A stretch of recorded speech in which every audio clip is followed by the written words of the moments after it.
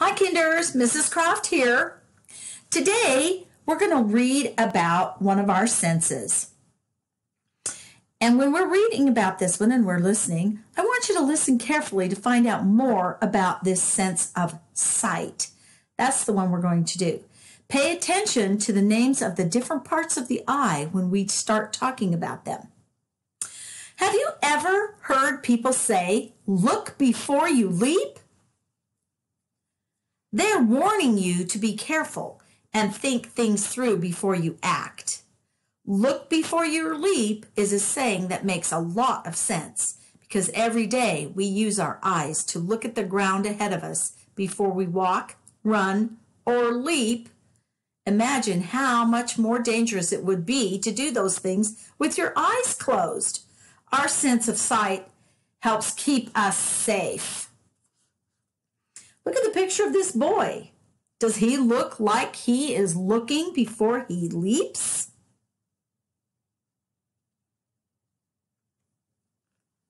Your eyes help protect the rest of your body. Protect means to keep something safe from harm. And that's one of our words that we need to study. They help you avoid bumping into things or tripping or falling as you move. You use your eyes to look both ways before you cross the street. But while your eyes are busy protecting you, what's busy protecting your eyes?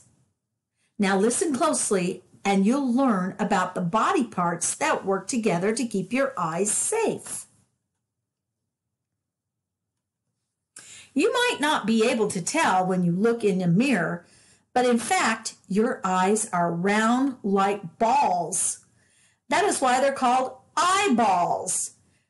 Each of your eyes is about as big and almost as round as a normal-sized gumball or a big marble, which is about 1 inch across.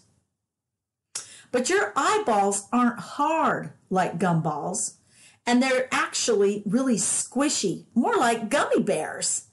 They are set into holes in your head called eye sockets, so they won't get dirty or poked.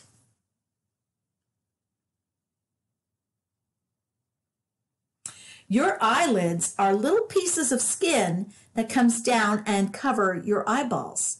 When you close your eyes or blink, even when you're not trying to, your eyes blink automatically every few seconds in order to keep your eyeballs moist. The long hairs on your eyelids are called, you got it, eyelashes. They help brush away dirt before it can get into your eyes. And your eyebrows, the hair just above your eyes, are important too. They help keep water and sweat from flowing down into your eyeballs. Tears are very important too. The very same tears that come out when you cry are important for protecting your eyes too. Tiny tear ducts or holes in the corners of your eyes release the tears, which keep your eyes moist and help wash your eyes when irritating objects like dirt or small bugs or something gets into your eye. Here is a diagram of your eye. And these are all the parts, all the way around. All these body parts, eyelids right here, and tear ducts right here in the corner. There's a little tear duct there, and an eye socket, that's where the eye is housed, do their part to protect your eyes from getting hurt from the outside. But eyes need to be protected from the inside too. And luckily, eyes can protect themselves with the help of 2 inside parts of the eye. That's called the iris, or the part that's colored, and the pupil, or the part that looks dark and black. Look at your friend's eyes, or someone that's in the room. Look into their eyes. Do you see a little black dot in the middle? It looks like a dot, but it's actually a tiny covered hole. Yep, that's a hole in your eye, and it is called the pupil. And that is where the light comes into your eye. Look at your friend's eyes again. Which color do you see around the pupil? Is it kind of grayish, kind of bluish? How about this hazel color or this brown color? The colorful ring that goes around your eye, or this colored part right down here, is called the iris. Different people have different colored irises. The most common colors are brown and blue and green, but there are lots of different shades of those. And when I say shades, that means there's varied colors of the same color. Like we could have light brown or dark brown or light green or a yellow green or a blue green. There's lots of colors. The most common, like I said, were blue and brown and green. As you look at this image, the iris controls how much light goes in and how much light stays out. So point to the pupil right here. This dark spot in both eyes, yep, that's the pupil. Remember, it's the hole in our eye that's covered. This is important because you can hurt your eyes if too much light comes in. When you turn down the lights in the room, your iris gets really, really small, but your pupil gets very big. That's because it's trying to let in as much light as it can. When you walk into a dark room, your eyes have to adjust so that you can see in the dark.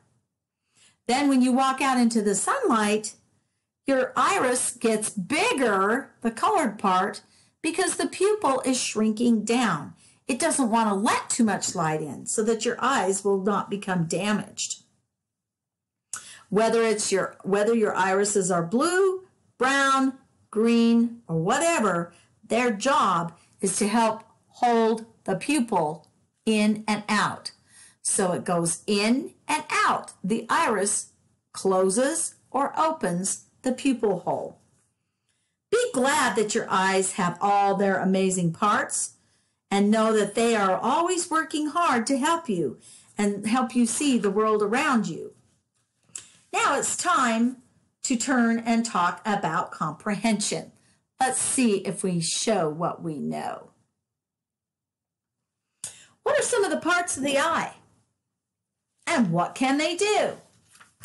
You need to tell someone the parts of your eye, which are like the pupil, eyebrows, eyelids, eyelashes, tear ducts, the iris. Name those parts to someone. Now, which parts of your eyes come down over your eyes when you blink? You're right, the eyelids come down over there.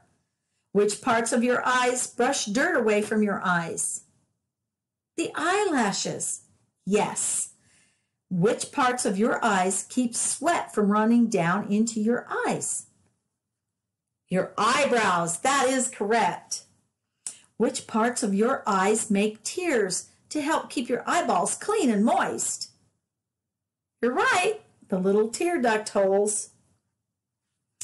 Which inside part of your eye is small and is a covered black hole where the light comes in? If you said pupil, you were right. What do you call the colorful part of the eye? It's called the iris. Now, I want you to think about, why do your pupils change size? If you said they get larger in a dark room to let more light in and smaller to keep light out so that your eyes are not harmed, you were correct. Let's do some word work. In our story, you heard the word protect. Can you say that word with me? Protect. Your eyes protect the rest of your body. Protect means to keep something safe from harm. When I'm walking my dog in my neighborhood, I protect my small dog from bigger dogs by moving to the other side of the street. Can you tell someone about a time when you protected someone or something, or when someone protected you? Use the word protect and record your answer and post it to your seesaw. What's the word we've been talking about? Protect. That is correct. Let's do a little game. If something protects you, I want you to put your arms around yourself and say, that protects me. If it doesn't protect you, put your hands up and shake your hands hard and say, oh, that does not help keep me safe. That does not protect me. Here we go. The first sentence. The fence around your yard. The fence around your yard. Yes, hug yourself. That keeps me protected. And it also helps keep the animals in my yard. My seat belt in the car. Yes, give yourself a big hug. That protects us and keeps us from safe in an accident. How about this one? Your pencil. That doesn't protect me. Shake your hands. Oh, no. Holding a grown-up's hand on a busy street. Hug yourself again. Yes, that can protect you because a grown-up can pull you back if you step out in the street when a car comes. How about your neighbor's cat? Shake your hands. That does not protect me. How about your bicycle helmet? Yes, give yourself a hug, and that does keep us safe and protects us if we fall off of our bike. Today, you'll be working with the sense of sight drawing, and you'll be asked to draw the parts in for your eye, and we will send that home with you today. And some of you will be doing it in class. So that makes a great, great lesson today. And remember, always look before you leap. Remember our boy jumping across the rock? It also means you better think about things before you do them. So thanks for listening.